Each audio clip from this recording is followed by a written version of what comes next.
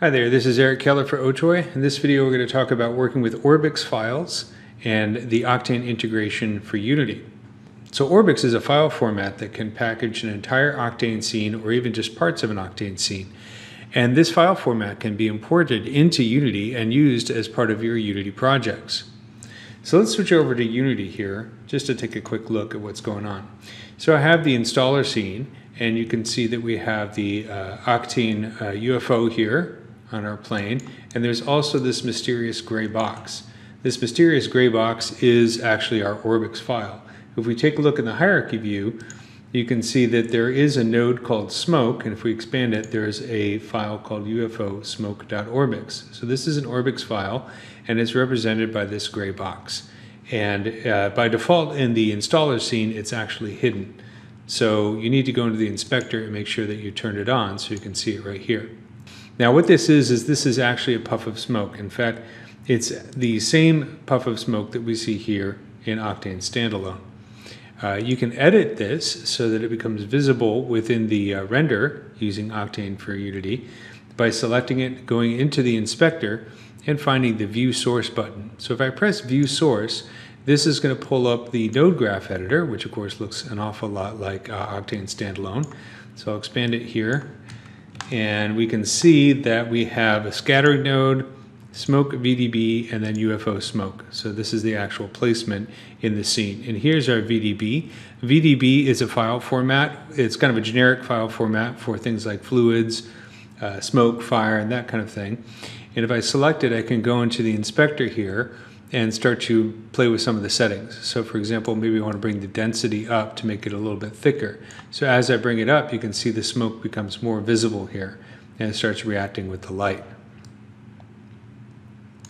And then of course I can also adjust the other settings in the volume medium, such as absorption, scattering, phase, and so on. So let's close this for a second, and we can see that our smoke is now appearing nice and clearly within the installer scene. So that's one way that you can work with an ORBX file. An ORBX file can contain anything. It could be geometry, it could be Octane shaders, Octane lighting, VDBs, even animations. So it's a file format that can carry a lot of stuff and bring it into your Unity scene to add even more interesting dimension to your Unity projects. Let's talk a little bit about exporting an ORBX file and bringing it into Unity. Okay, so let's switch over to Octane standalone. And from Octane standalone, the only things I really want to save is just the scattering node and the VDB node. I don't need the daylight environment or the render target, so I'll select those and delete them. We won't see anything up here, but don't worry, we still have these nodes right here. And as I mentioned before, these could be geometry, they could also be Octane materials, whatever you need to export from your scene. So now I'm going to choose File, Save As, and I'm going to save the file to my Assets Octane Installer Scene folder. I already have one called UFO smoke.orbx, so I'll just call this UFO smoke2.orbx, and I'll choose Save. And now if I go back to Unity and check my project file, if I go to the Assets Octane Installer Scene, you can see here's UFO smoke2. So what I can do now is I can drag this into my scene, and we're going to see that it's kind of large. It's encompassing the entire scene, so I'm going to select the ORBX file and scale it down and move it down here. Zoom in a little bit. I'll move it off to the side so you can scale it, rotate it, translate it, and then let's go over to the PBR viewport, and you can see my camera view here is on the opposite side. So let's rotate so that the editor kind of matches. So you can see very dimly here is my smoke.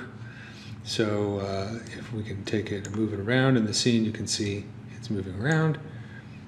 And you also notice that it has that same kind of blue color that I created in Octane standalone. So if I select this and I want to edit the look of the smoke, I can just select it, go into the inspector, choose View Source. This brings open the Octane node editor. So let's change the view so we can actually see the smoke here. And then we can go in here and actually adjust the scattering and so on. So let's say I want to make it much denser and maybe change the phase, and we could even add a little bit of emission to it so we have a very bright looking smoke. This is probably a little bit too bright. So we can bring it down and start to even add things like, if we wanted to make it look like a fire explosion, we could do that. It's just a matter of playing with some of these settings. These settings, of course, are explained in more detail in the documentation. Really, the point is just to see how you can actually bring this into a scene and use Octane together, Octane standalone, with Unity. If I close this and take a look at our scene, now we have our bright blue smoky ball right here. You can even see it reflected in the bottom plane. And then we have our original right here. So as I mentioned earlier, you can in fact export ORBX files from any of the 3D applications that support Octane as a plugin. So for example, I'm in Maya here and I have the same VDB in Maya rendering with Octane. You can see here in the viewport.